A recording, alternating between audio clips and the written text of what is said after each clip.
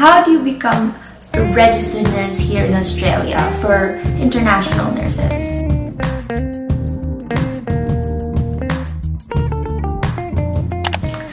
Hi guys, welcome back to my channel, or welcome if you're new. My name is Jessa and I am a Filipino registered nurse currently residing and working as a registered nurse here in Australia. So as you guys may all know, I am currently a registered nurse here in Australia, which gives me the power to work here as a nurse. But initially, I have gained my registration back in the Philippines. So I did a 4-year bachelor's degree in nursing, finished that, took my Philippine nursing licensure exam, passed the board exam with flying colors, and then worked for a while in the medical surgical nursing unit. Then decided to come here to Australia and to work here as a nurse.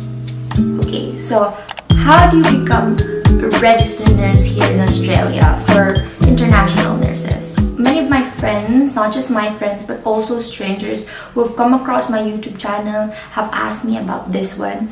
And there are actually two pathways to become an Australian registered nurse for those of you who are internationally qualified nurses. Internationally qualified nurses are those who have already gained their registration back in their countries and want to convert their registration into Australian registration and be able to work here as a nurse. So the two pathways are, first is an exam-based pathway, and the second is by studying and earning a nursing qualification. The first pathway, which is the exam pathway, it is an outcomes-based assessment. So it's an OBA format. You'd have to take 2 exams in order to pass this one. So the first thing you have to do is an NCLEX exam, an Australian NCLEX exam. So it's a multiple choice questionnaire type of exam where you'd have to sit down, answer some questions, and you have to pass this one in order to have the opportunity to take the OSCE. So the OSCE is the second exam. It's objective structured clinical examination. This is basically a practical exam where you are placed into a simulation environment. There are simulation stations that you have to go through, and for each station you'd have to deal with a certain scenario that they're gonna ask you to deal with. And it gives you the chance to showcase your nursing skills and your nursing knowledge in real-life situations. So that's what happens. So they test both your knowledge for the NCLEX and your practical skills for the OBA. So back in 2019, when I came here to Australia, this option wasn't available for me yet. So it was in 2019 when they started organizing this new pathway for nursing entry into the country. So at the time, we only have the option of studying, which is the second pathway. So getting a qualification and studying nursing here in Australia. If you're an internationally qualified nurse in your country, you can actually gain nursing qualification and nursing registration here in Australia by undertaking studies. So you just do a conversion program. Nursing conversion program is actually 1 year of study at a bachelor's degree in nursing, and then after that you gain your registration. You do not have to take any exam. That's just it. You finish, you apply for your registration, and you're able to work as a nurse here. Through this pathway where you are undertaking nursing studies, it gives you an opportunity to get into pracs or clinical placements where they put you and partner you with hospitals, so you could get a feel of the environment of the hospital, just like what we all do in nursing school back in our countries. So when I was a student, I actually had my clinical placements first in a rehab, an ortho rehab ward in a public hospital here in Perth, and my second prac was actually during the course of the pandemic, when the pandemic was just starting, and it was in a pediatric hospital just in their regular medical surgical unit. Both of these experiences taught me so much about the healthcare system here in Australia. Allows you to have a bit of a feel of how things run in here in the healthcare setting. So it is also very, very beneficial if you undergo this. Do you need experience to study nursing?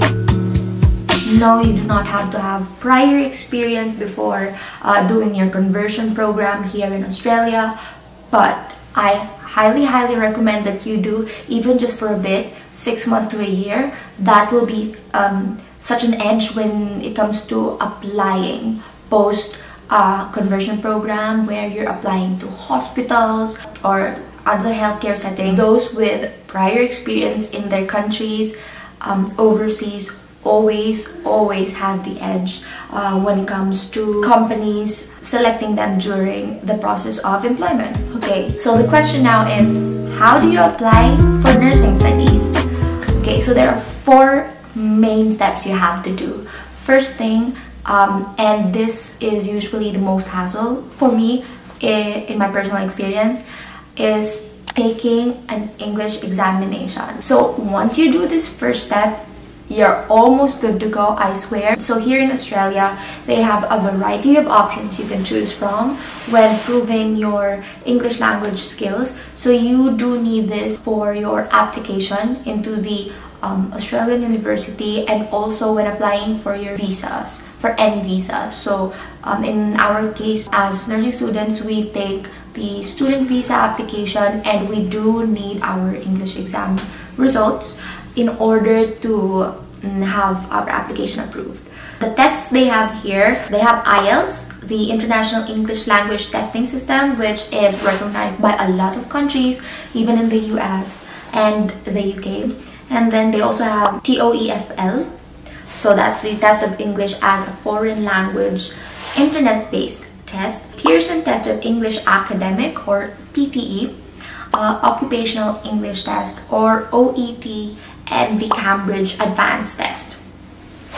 Okay, so I know this is biased, but I highly recommend you to take the Pearson Test of English Academic, just because I feel like it is the easiest to ace. So there are lots of techniques on how to ace this exam. You do not have to be the best in speaking English, you just have to know the tips and tricks. So there's a lot of resources online, especially on YouTube, so go watch that. I can link one of the resources that I used. So take your PTE, and yeah, work smarter, girl, not harder. The second step is the university application. So once you get your English exam results and you see that you've passed the required points for that, then you can start applying for the university that you want to go into. So of course, firstly you have to do thorough research. First, research on which state you want to enter. There are states in Australia that are colder than others. There are states with more people, and there are states which are more quiet. Personally, I think Western Australia is a quiet state. It's very peaceful in here, and the weather is just perfect for me.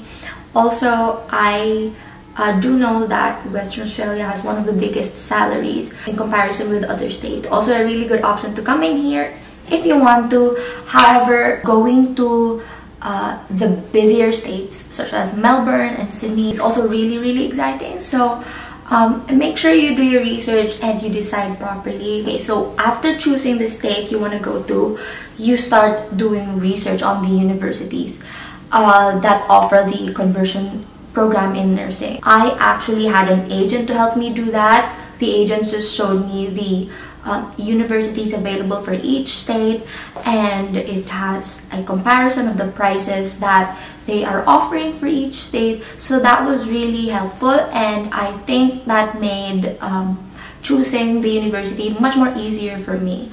So there are a lot of agencies that offer free services when it comes to student migration here in Australia. So in the Philippines, I know we have AECC and IDP. So I worked with AECC, and it is 100% free.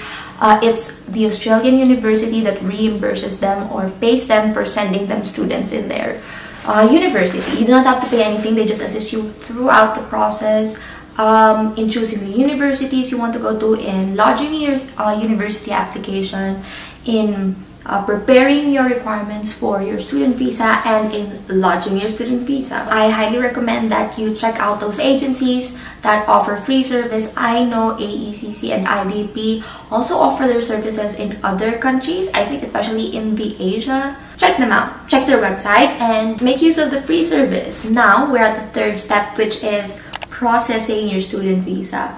So for when processing your student visa, you have some requirements you have to prepare and show the immigration. So you have a show money. This one proves that you're able to support yourself while you are staying here in Australia. And then you have to have the confirmation of enrollment from the university that you applied from. How do you get the confirmation of enrollment? When you are applying for a nursing program here, the conversion nursing program, they will screen your information. When they've seen that you've had all the requirements they need, including the English exam requirements, then they will give you an offer letter. In the offer letter, you will see the tuition fees, costings, and everything. That's when you decide whether you're going to take the offer or not. When you've decided you're going to take their offer, you start paying, I think, about 50% of the fees. Personally, that's what I did. So you pay 50% of the nursing program fee. That's one semester of tuition fee. You pay that, and then as soon as they accept that, they give you the receipt, and then they give you a confirmation of enrollment, which will outline all the dates, the orientation dates, the lecture dates, and everything, all that you need to know for your journey into the new nursing program. That's the confirmation of enrollment. That's part of the requirements for when applying for student visa. So they have to know that there is a university that you have applied for already, and that university has accepted your application. You also have to have a genuine temporary entrant. So this one's kind of tricky. There are techniques and tips on how you have to make this online. So you can just Google, and also, of course, if you have an agent, they always help you. So you first do your first draft, you send it to them, they check it for error. When it's all good to go, you just lodge your visa and everything, and that's it. A genuine temporary entrant, basically just an essay that you make, explains why you want to come here to study in Australia. In my GTE essay, I was just explaining how I finished my nursing in the country, why I wanted to go here. You have to prove that you are staying here temporarily, because you're only having a student visa. A student visa is temporary. Okay, the next requirement is your OSHC. So that's the Overseas Student Health Cover.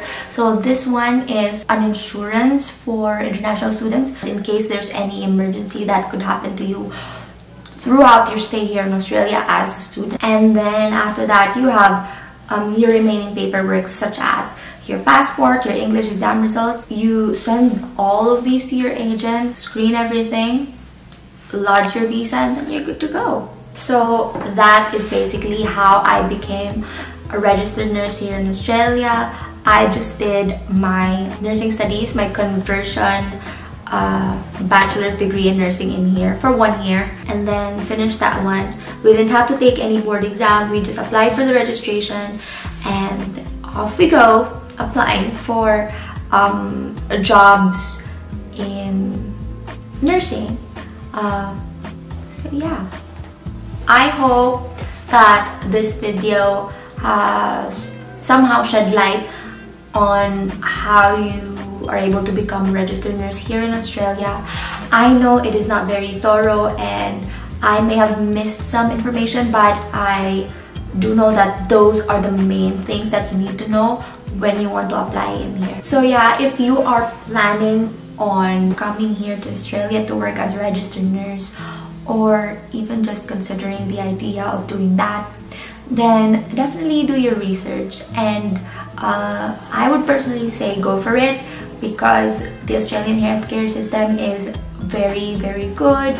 They have very good nurse-patient ratios, and they do have one of the best in standards of nursing in the world. Good luck on your journey in becoming an Australian registered nurse. Let me know in the comments if you have any further questions that I haven't addressed in this video. Don't forget to like, subscribe, and hit the notification button so you don't miss any videos from me, especially my nursing content, which I will hopefully be doing more of this year. Thank you so much guys for watching, and I'll see you in my next one.